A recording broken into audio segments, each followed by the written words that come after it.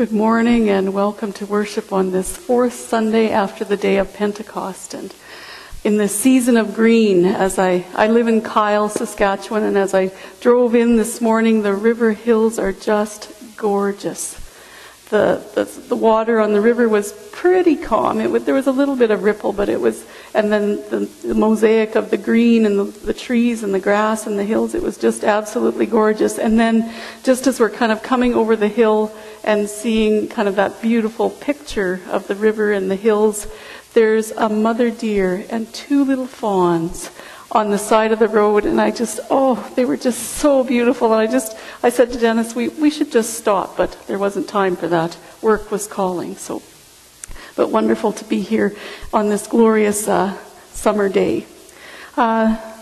We have all experienced something in this pandemic time where it just went, wow, another disruption in our lives. We have some beautiful flowers before us this morning as we gather for worship. And this past Monday, we celebrated the lives of Don and Barb Adam. And Don's brother Dave in the U.S. had said that he would like to send some flowers. And I said that would be wonderful. And then he got a message from the florist saying that the flowers weren't in, and so they wouldn't be able to do that. And so we were very sad about that. And then on Tuesday morning, I got a phone call from the florist saying, there's flowers here for you, ready to be delivered. So give thanks that they're here now, and thank you to the family of Don and Barb for the wonderful memory that these flowers bring to us, and the joy as we remember Don and Barb's life. So give thanks for that. So we gather together now in this time of confession and forgiveness as we bow before our Lord and confess those sins and know that we will be forgiven and are forgiven. In the name of the Father, and of the Son, and of the Holy Spirit. Amen.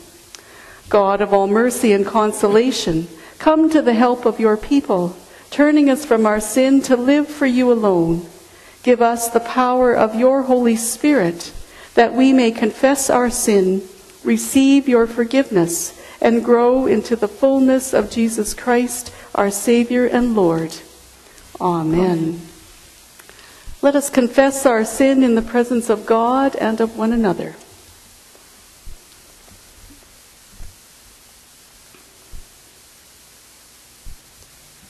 Most merciful God, we confess that we are captive to sin and cannot free ourselves.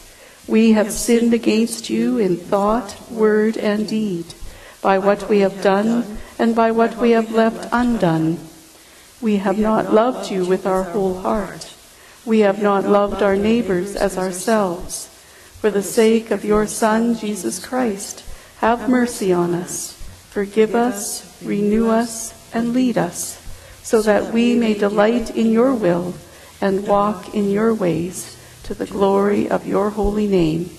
Amen. In the mercy of Almighty God, Jesus Christ was given to die for us, and for his sake, God forgives us all our sins. As a called and ordained minister of the Church of Christ, and by his authority alone, I therefore declare unto you the entire forgiveness of all your sins, in the name of the Father, and of the Son, and of the Holy Spirit. Amen. Our gathering hymn this day, Baptized and Set Free.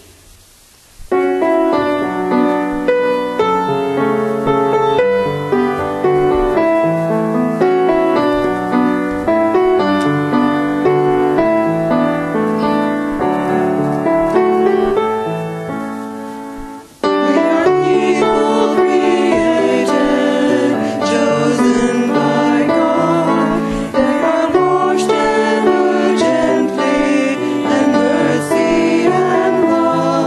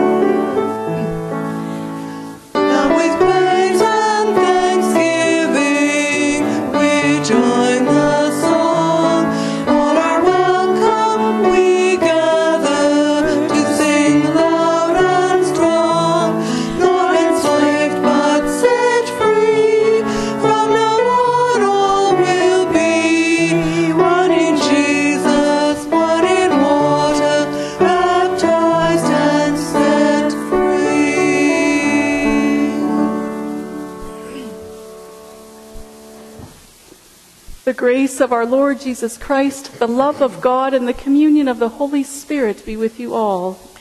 And also with you.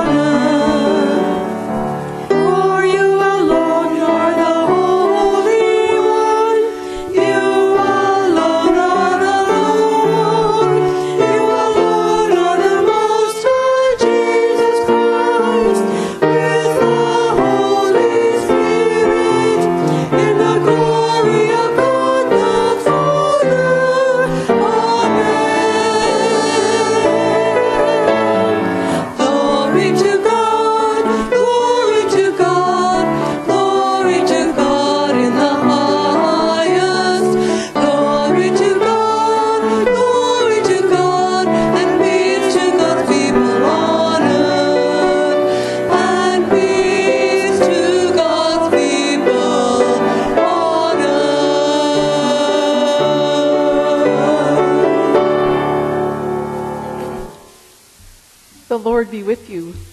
And also with you. Let us pray together.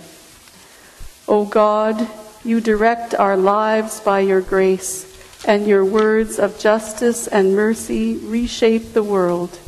Mold us into people who welcome your word and serve one another through Jesus Christ, our Savior and Lord, who lives and reigns with you and the Holy Spirit, one God, now and forever.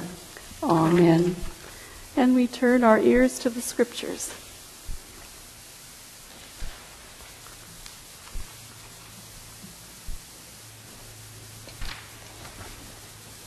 The first reading is from Genesis 22, verses 1 to 14.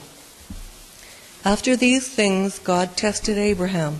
He said to him, "Abraham," and he said, "Here I am."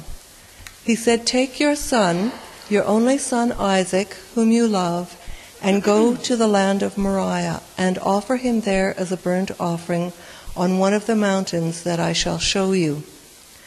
So Abraham rose early in the morning, saddled his donkey, and took 2 of his young men with him, and his son Isaac. He cut the wood for the burnt offering, and set out and went to the place in the distance that God had shown him. On the 3rd day, Abraham looked up and saw the place far away. Then Abraham said to his young men, "Stay here with the donkey. The boy and I will go over there. We will worship, and then we will come back to you." Abraham took the wood of the burnt offering and laid it on his son Isaac, and he himself carried the fire and the knife. So the 2 of them walked on together. Isaac said to his father Abraham, "Father?" And he said, "Here I am, my son." He said, "The fire and the wood are here, but where is the lamb for a burnt offering?" Abraham said, "God himself will provide the lamb for a burnt offering, my son." So the 2 of them walked on together. When they came to the place that God had shown him, Abraham built an altar there and laid the wood in order.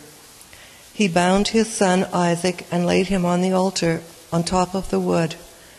Then Abraham reached out his hand and took the knife to kill his son. But the angel of the Lord called to him from heaven and said, "Abraham, Abraham." And he said, "Here I am." He said, "Do not lay your hand on the boy or do anything to him, for now I know that you fear God, since you have not withheld your son, your only son, from me." And Abraham looked up and saw a ram caught in a thicket by its horns. Abraham went and took the ram and offered it up as a burnt offering instead of his son. So Abraham called that place, "The Lord will provide." As it is said to this day, "On the mount of the Lord it shall be provided." The word of the Lord. Thanks be to God. The second reading is from Romans chapter 6, verses 12 through 23. "Therefore do not let sin exercise dominion in your mortal bodies to make you obey their passions.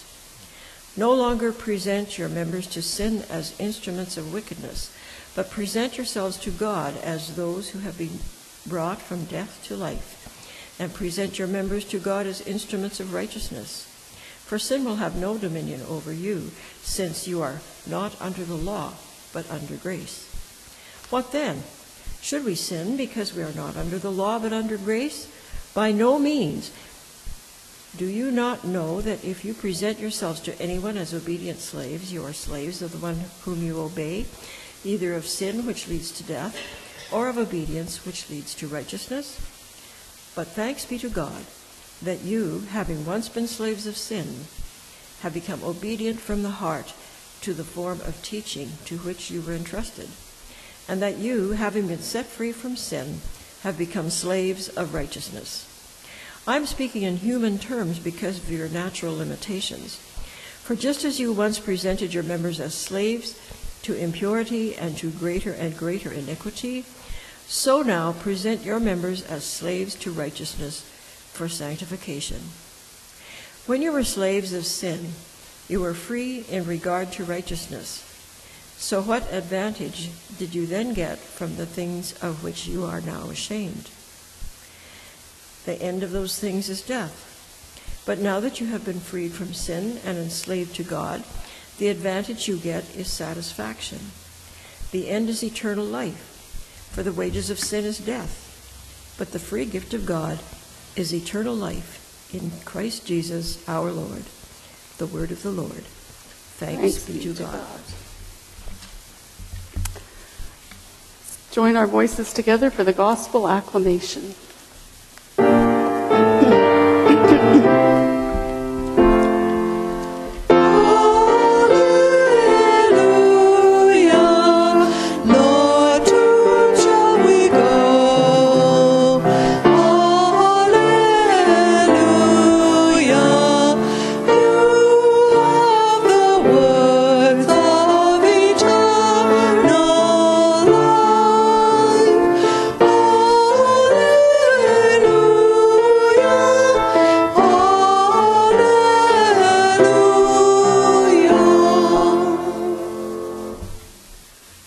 Gospel according to Matthew, the 10th chapter. Glory to you, O Lord. Whoever welcomes you welcomes me, and whoever welcomes me welcomes the one who sent me. Whoever welcomes a prophet in the name of a prophet will receive the prophet's reward. And whoever welcomes a righteous person in the name of a righteous person will receive the reward of the righteous. And whoever gives even a cup of water, cold water, to one of these little ones in the name of the disciple, truly I tell you, none of these will lose their reward. The gospel of our Lord. Praise to you, O Christ. If there are any little people in your home, I invite you to gather them around the screen where you are gathered, and we'll spend a little bit of time together. So, the weather is finally warm, and it's finally sunshine, and the province is opening up and reducing the restrictions a little bit, and so I bet all of you are outside a whole bunch of the time, doing all kinds of fun things, still keeping your distance from your friends, but still able to play in the same area. I saw just the play park just down from the church here on yesterday was just filled with kids having so much fun. It's so great to hear your laughter and your joy once again.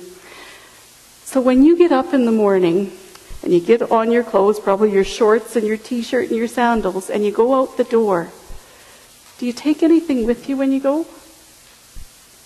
Sometimes I do, and I brought a few things here that I sometimes take with me. These are, what do they look like? They're my garden gloves.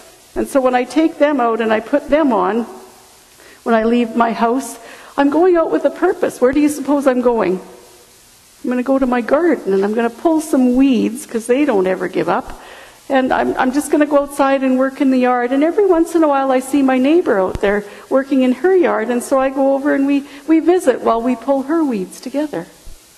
So I go over and I spend some time with my neighbor sometimes. What if you were leaving the house with this? I don't know if you recognize what it is. It's a bingo dabber. Why does a pastor have a bingo dabber? I will never tell. But sometimes I take the bingo dabber with me, and where do you suppose I might be going if I was taking my bingo dabber? Well, maybe you have a grandma or an auntie or an uncle who likes to play bingo, and now that we can be with a few more people, maybe you'll go over and have a game of bingo with your grandma and brighten her day. And I know my grandma always had prizes. Oftentimes it was chocolate bars. So I like to play bingo with my grandma. Or maybe I'm leaving the house with this. This one is often later in the day. As I said at the beginning of the service, I live in Kyle, and so we have the Clearwater Drive-In out in Kyle, just not too far from where I live and not too far from my cabin. And right now, they've kind of got the concession open, but they encourage you to bring your own stuff along. So when we go to the drive-in movie, I always pop popcorn so we can have a treat in the car. I usually pop a bunch, and then we'll go with friends, and so we'll share between our cars. We put it out of the door, and then somebody else from their car comes and walks over and picks it up and takes it to theirs. So we're keeping that social distancing. But yeah, when I have to think about this before I leave the house. Did I remember my popcorn if we're going to the drive-in movie? One other little thing that I brought along. I can't do this, but you're supposed to bounce it against that. I have to do it this way because I don't have any other way. See, doesn't work. But what if you left the house with this? What do you suppose you might be doing? Maybe going to find your friends and play a game on the sidewalk, or maybe your mom is sending you out with your little brother or little sister to go outside and play and kind of watch out for each other. When we get up in the morning and put on our shorts and our t-shirt and our sandals and we go out the door, we've got something in mind. We've got something in mind about what we're going to do. And when we encounter people, if I've got my popcorn and I encounter one of my friends, do you want some popcorn? So we reach out to each other. In the gospel text that I just read, Jesus says, when you offer a cup of cold water, you give it to Christ. You welcome Christ into your life. And so when we go out and we encounter people and we do these things for other people, we've got a purpose and an intention in our lives. And that cup of cold water, I love that illustration that Jesus uses because it takes us back to the font. Hopefully the water was warm when you were baptized, but it takes us back to the water where we are given a purpose. We are given a purpose and an intent in our lives where we are to go out and proclaim Christ. We're to go out and welcome other people into Christ. And as I'll talk about in my sermon, people see Christ in us by those little acts of kindness, the cup of cold water, the popcorn, going to play bingo with grandma, helping your neighbor. Maybe you sweep the sidewalk for somebody who can't do it, or maybe in the wintertime shovel the sidewalk. All of those ways that we reach out and care for one another. I brought one final thing with me that I just want to I think it's important for us to think about this now that we're starting to go out a little bit more. It's a mask. And we put our masks on when we go out to be with other people, if we know we're going to go to the grocery store or out to the play park or whatever. Not because, it's a pain, but we do it because we care for one another. We want to welcome other people into our lives, so we take care by wearing a mask when we go out so we can protect each other. All of those are ways that we welcome each other, and as we welcome each other and encounter each other and care for one another, Christ is seen in us, and we receive Christ back from our friends as they do the same for us. So thank you, children, for all the ways that you now bring that joy and laughter into our lives, and for all the ways that you so innocently and so kindly care for us and brighten our lives. So let's pray. Gracious God, we give you thanks that you have chosen us as your children, that you welcome us into the kingdom of God, and that we in turn are able, because of the love you have for us, to welcome others by the kind acts that we do. So thank you for the gift of these children and for all the ways that they bless us and bring us joy. In your name we pray. Amen.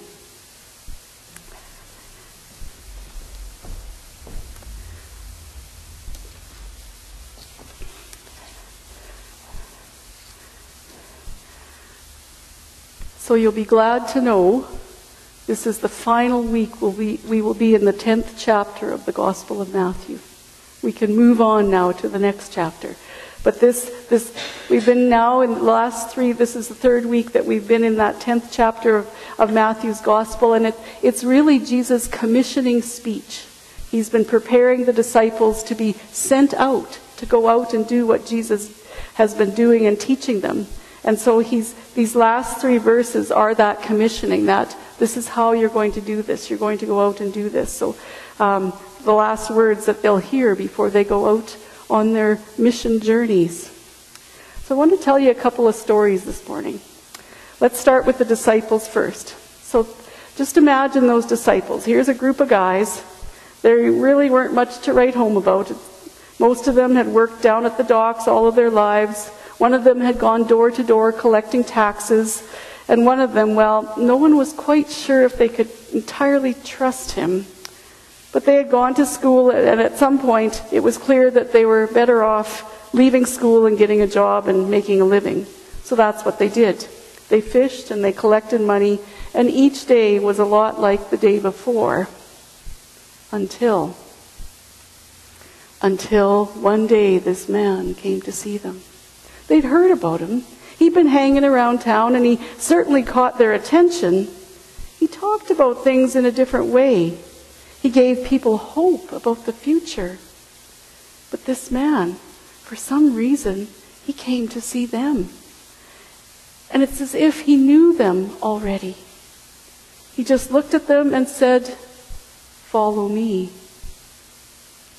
Because this man, he saw something in each of them, something that others might have missed, something that they themselves might have not even realized. He saw in them the potential of what each of them could be. He saw them not for who they were at that exact moment, but for who they would become. So much so that he gathered this group of men. He taught them everything they could take in. He healed, he preached, he performed miracles. He showed them a worldview they had never seen before. And he talked about hope.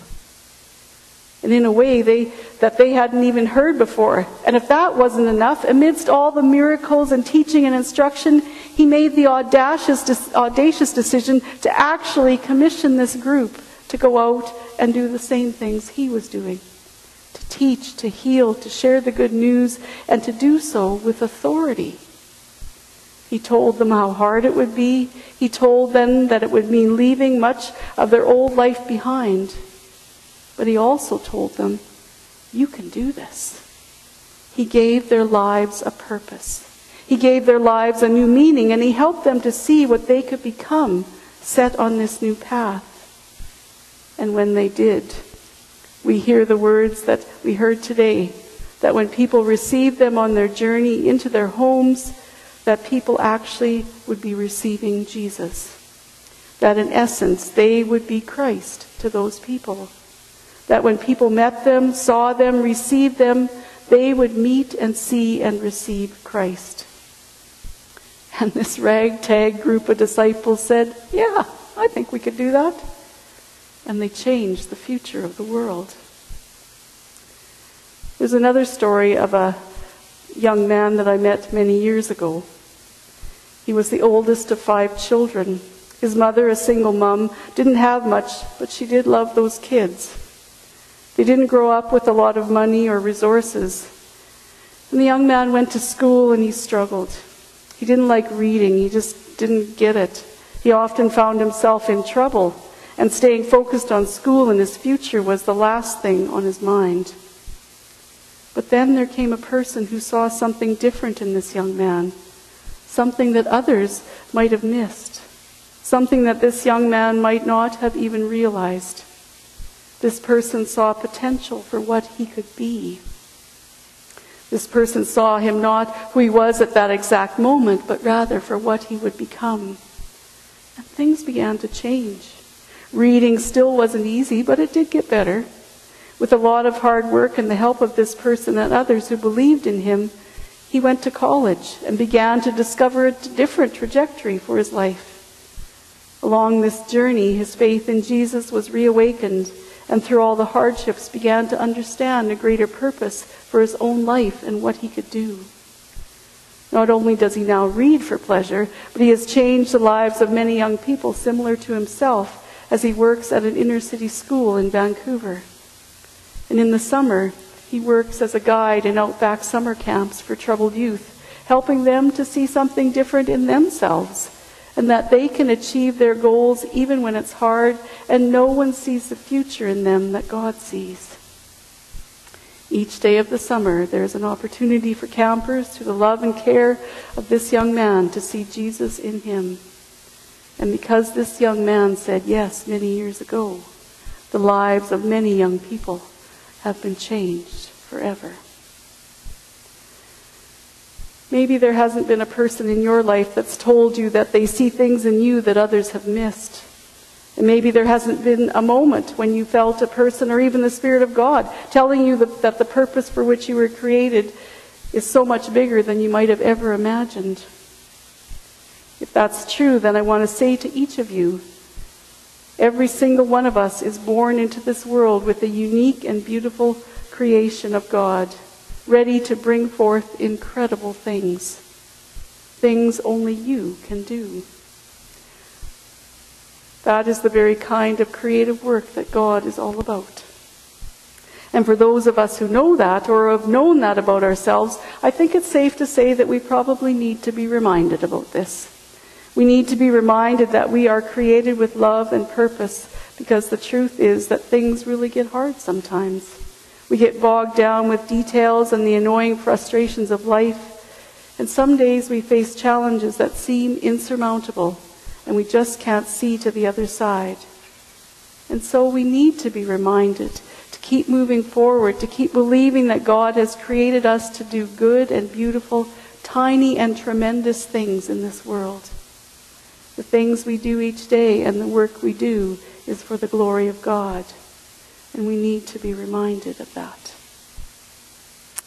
As I prepared for this text or this sermon, I pondered a question that I thought about, and maybe it's come up many times over the course of years, but I thought, wouldn't it have been so much easier if we all could have just met Jesus? Wouldn't that have made life so much easier if we'd have been able to walk with him like those disciples and learn from him as they did? And over the years, I've thought about it a lot, and as I said, it came up again as I was preparing for this sermon. But I think that question is actually kind of a bit of a cop-out. Because the truth is, I have met Jesus in person. I've met Jesus in my grandmother, in my father, in my Sunday school teacher, my friend, a woman I met walking around the lake. I've met Jesus in you. I've met Jesus in persons all over the place and all throughout my life. Countless people who have reflected back to me the love and truth of God. When I looked at them, I saw Jesus. When I received them, I received God. And that's us. That's our call. That offer of that cup of cold water. A gesture so small, so simple, and yet so huge. Like all small acts of devotion, tenderness, and forgiveness that go largely unnoticed, but do so much to strengthen the relationships that are important to us, that the life of faith is also made up of many small gestures. Small acts of welcome, like making a phone call to ask how a friend is doing, dropping off groceries for the elderly, reaching out to the lonely and most vulnerable among us. According to Jesus, though, I think, there is no small gesture, no small act of welcome. A cup of cold water is the smallest of gifts, a gift that almost anyone can give. But that cup of cold water is so precious to a person who is really thirsty, and maybe thirsty as in I need a drink of water, or thirsty for someone to care, someone to notice, someone to be there for them. The act of welcoming another is a deed done on purpose. God sees in us the image of God's self in which we were created, and God sees in us the heart of God, and God's heart welcomes all the little ones. When poet and playwright Oscar Wilde was sent to prison in 1895, it was the ultimate humiliation for him. In his day, he was a real celebrity, but all that evaporated once he was convicted. Whenever the prison authorities moved him in public, he was spat at and jeered. On one occasion, when the crowd was particularly hostile, a friend of Wilde's appeared and made a simple gesture of friendship and respect that silenced the crowd. What was that simple gesture? As Wilde passed by, handcuffed and looking down at the ground, the man simply raised his hat to him. The smallest of good deeds. Later, Wilde wrote, "The memory of that lowly, silent act of love has unsealed me from all the wells of pity, made the desert blossom like a rose, and brought me out of the bitterness of lonely exile into harmony with the wounded, broken, and great heart of the world." The smallest gesture of welcome. A little thing done in love, and maybe not even realizing that you're doing it. The cup of cold water is a symbol of that. It doesn't take much to be hospitable, welcoming, and accepting of the other. A cup of cold water replicated in a host of other simple, small welcomes. And Jesus tells us that every single one of those small deeds is important, even eternally significant. It doesn't take much. Every one of us can achieve these things, and every one of us can and does make a difference. We can find God in the smallest acts of welcome we both give and receive. So as you think about your words and your comings and goings this next week, I leave you with the question, who will meet Jesus this week in you? Who will see you this week and also see God? Maybe through something you say or not say. Maybe the time you take to listen. Maybe the care you offer someone right at the moment they need it. Who is it that will see Christ in you this week? And who will be Christ to you right where you are, in the places where you find yourself? Who will see God in you, and in whom will you see God? Open our eyes, Lord, that we would welcome you in ourselves and in others. Amen. Thanks be to God.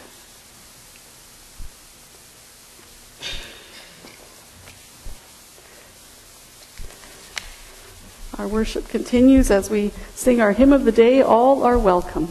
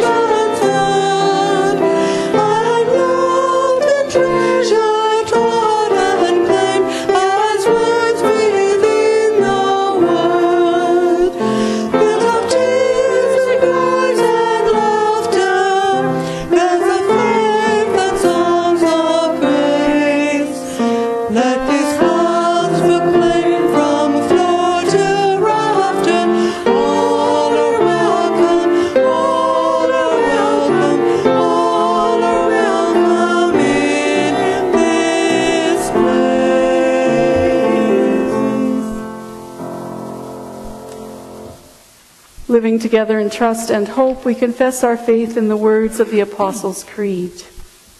I believe in God, the Father Almighty, creator of heaven and earth. I believe in Jesus Christ, God's only Son, our Lord, who was conceived by the Holy Spirit, born of the Virgin Mary, suffered under Pontius Pilate, was crucified, died, and was buried. He descended to the dead. On the third day he rose again. He ascended into heaven. He is seated at the right hand of the Father, and he will come to judge the living and the dead. I believe in the Holy Spirit, the Holy Catholic Church, the communion of saints, the forgiveness of sins, the resurrection of the body, and the life everlasting. Amen. Let us bow our heads and hearts in prayer. Called into unity with one another and the whole creation, let us pray for our shared world, saying, "Hear us, O God," and responding, "Your mercy is great." God of companionship, encourage our relationships with our siblings in Christ.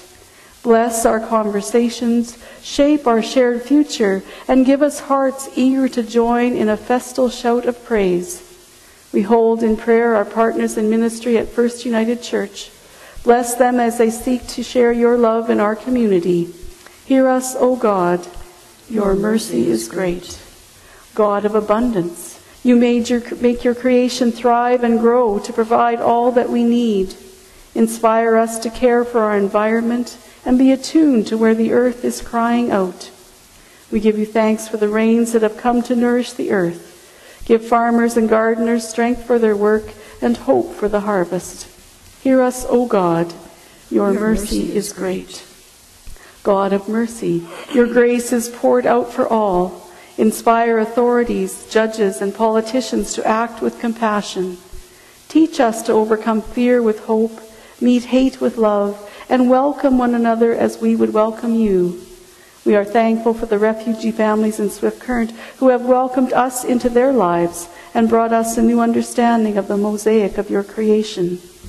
Open our eyes and hearts to see you in every person, no matter color, religion, political stripe, ethnicity, or gender.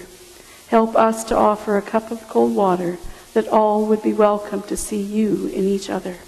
Hear us, O God. Your mercy is great. God of care, accompany all who are in deepest need. Comfort those who are sick, lonely, or abandoned. And we pray especially for Ted Reeves, Connie Angel, Wayne and Norba Erickson, Martha Rooney, Helen McGovern, Deanne Larson, Ruby Martinson, Sammy Khalif, Lori Dombrowski, Doris Linus, Burnett Olson, Rose Poe, Margaret Dick, Jean White, Carl Sundquist, Ellie Moe, Ed and Edna Hapke, Evelyn Semp, Lily Semp, Debbie Lind, Alfred Nordahl, Martha Weinbender, Jean Garthis, Jenny Fontaine, Marion Solberg, Margaret Elias. In this time of isolation, anxiety, and financial stress, we pray for our mental health. Give courage to those who are struggling, that we would seek out help. Strengthen those who are in prison or awaiting trial, and renew the spirits of all who call on you. Hear us, O God. Your mercy is great. God of community, we give thanks for this congregation. Give us passion to embrace your mission and vision to recognize where you are leading us. Help us to embrace whatever changes lie in our future as we come through this pandemic, knowing you are present with us in our worship, in our homes, in our work, and in our play. Teach us how to live more faithfully with each other. Hear us, O God. Your mercy is great. God of life and love, we give you thanks for the breath of life you gave to us on the day we were born. We celebrate with those who enjoyed their birthdays this past week. Kate Doan, Gordon Souder, Sharon Lang, Jared Steinley, Taylor Slusar, Deanna Gooding, Connor Duclos, and Emily Chirpin. With joy, we lift up those who celebrated the anniversary of their wedding this past week. Jason and Diane Sletton, Lee and Melina Poppy, Scott and Cynthia Lenz, and Randy and Laurel Dick. May the upcoming year be filled with many blessings. Hear us, O God. Your mercy is great.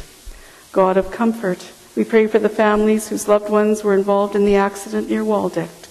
Console those whose loved ones were killed, and give hope to the families of those who were injured. Hear us, O God. Your mercy is great. God of love, you gather in your embrace all who have died, Dawn and Barb Adam, Francis Wagner, Cameron Gross, and Nora Strum, whose lives of faith and love we celebrated this past week as friends and family gathered for their funerals. Keep us steadfast in our faith and renew our trust in your promise. Hear us, O God. Your mercy is great. Receive these prayers, O God, and those too deep for words. Through Jesus Christ our Lord we pray. Amen. The peace of Christ be with you all. And also with you. And we share in the canticle of thanksgiving.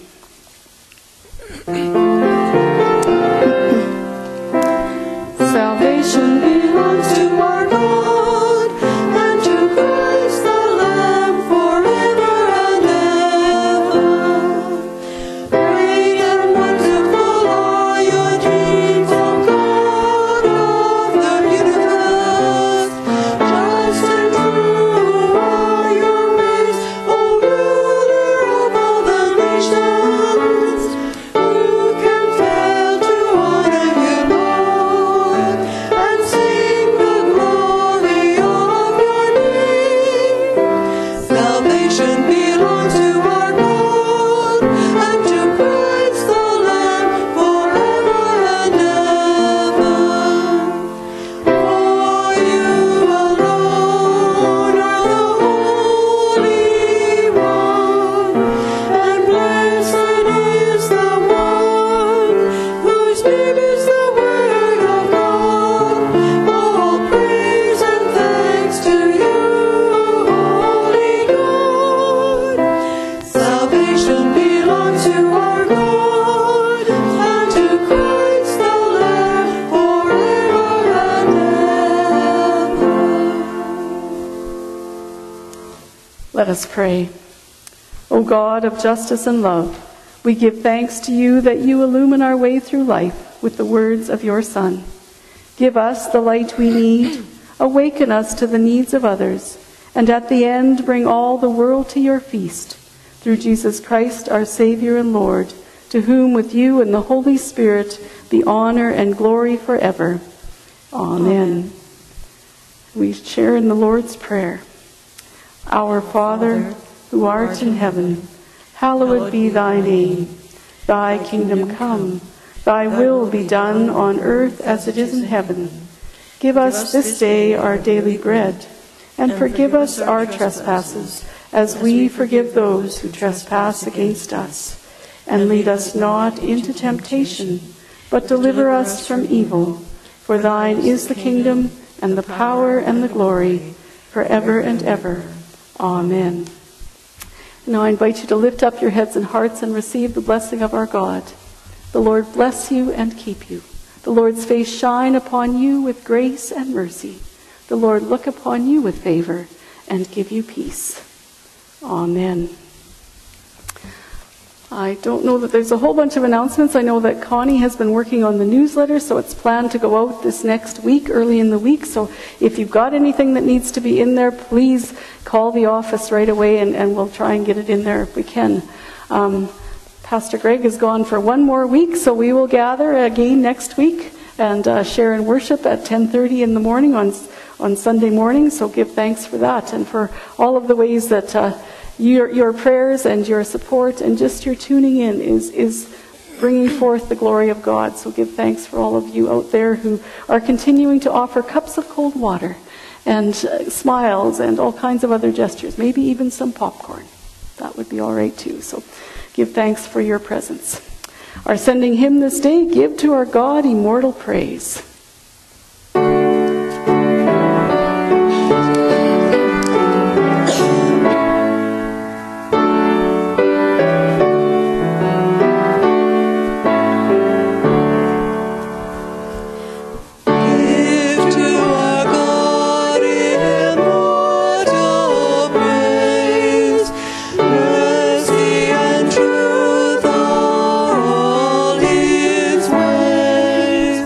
One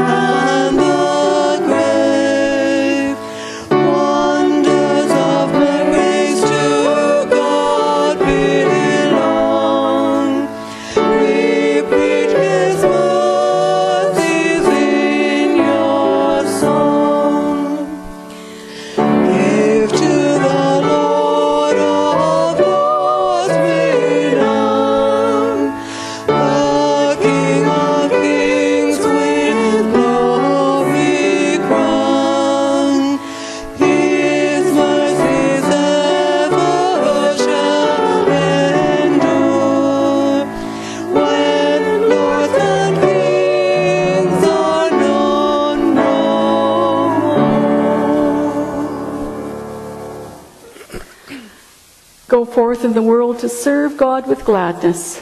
Be of good courage. Hold fast to that which is good. Render to no one evil for evil. Strengthen the faint-hearted. Support the weak. Help the afflicted. Honor all people.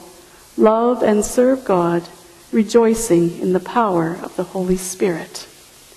Thanks be to God.